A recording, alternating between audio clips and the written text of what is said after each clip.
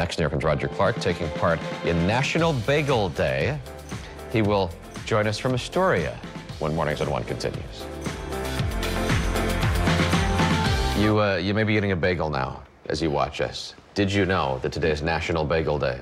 Did you know that? I didn't know that until I walked in this morning and there were bagels. Oh, yeah, I've been waiting for this day. Annika's ready. Wasn't somebody save a bagel for me? There's a bagel for me somewhere, right? Yeah, cinnamon raisin. All right, I did ask for a cinnamon raisin. Roger Clark took an informal poll of bagel shops in each borough. He joins us now with the bagel shop that led the poll in Queens. Roger, where are you? Well, that's right, Pat. Welcome to Astoria, and this is, go figure, Brooklyn Bagel and Coffee Company. We'll explain that in a bit. But this was the top vote getter in Queens. Peter Voyages, good to see you. You guys opened Brooklyn Bagel and Coffee Company 16 years ago, but you're from Queens. Just paying homage to Brooklyn. Right, yeah. I mean, I think over the years people thought Brooklyn, had pretty darn good bagels, right? Yeah, very good bagels. It's not because Brooklyn is so hot these days. 16 years ago when we opened, it wasn't as hot as it is today. So. It was just Brooklyn, yeah, right? Good old-fashioned. And so you guys do it the old-fashioned way here, and that's why they're so delicious. Yeah, hand-rolled, kettle-boiled, New York water, New York customers. We all play part of it. And your partner, John Rocchio, this is great. You guys are civil engineers, which is like, you guys are smart.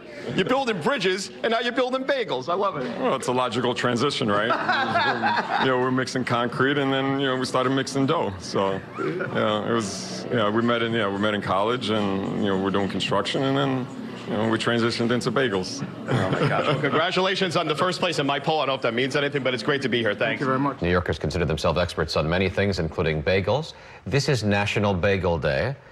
We asked all of you, which are the best shops in the city? It's not a scientific poll, but it gave us an informal result. Roger Clark is with us from the location in Queens that won the poll. Hi, Roger.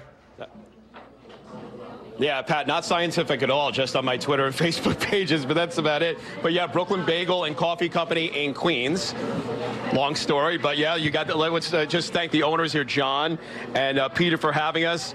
And of course, the boys back here I've been hanging out with, George and John and Ricky. Ricky in there? You got Ricky? All right, he's just making sure. He said I was in his way. We want to make sure Ricky's in the shot. We don't want to, but yeah. So there you go. So that, and then again, here we are. The Queens winner is Brooklyn Bagel and Coffee Company. It's on Ditmars Boulevard. You got one on 30th Avenue. You also have in Queens. That's right.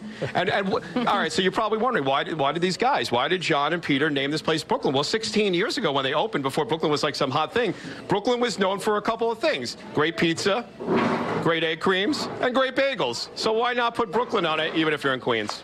New Yorkers paused to celebrate National Bagel Day, so we wanted to know who makes the best bagel in town. Our Roger Clark has the results of our informal poll. You boil them, you bake them, and the hand-rolled dough becomes a delicacy that many New Yorkers could never do without. Fluffy on the inside and crispy on the outside, and perfectly hand-rolled, beautiful. The bagel came to New York with Eastern European immigrants in the 19th century and has been a breakfast staple ever since. For National Bagel Day, I did a not-so-scientific social media poll to see who makes the best in town. And here in Queens, don't let the name throw you off, Brooklyn Bagel and Coffee Company, which has 3 Astoria locations and 1 in Chelsea, too. It was opened 16 years ago by civil engineers Peter Voyages and John Rocchio, who went from mixing concrete to mixing ingredients for the perfect bagel. It's a hand-rolled bagel. It's the old-fashioned way, hand-rolled. We kettle boil it. The water has something to do with it too, of course. We're always, tasting and testing our own products, so no, we never get sick of it. Now, of course, one of the age-old questions for folks who love bagels is, to toast or not to toast?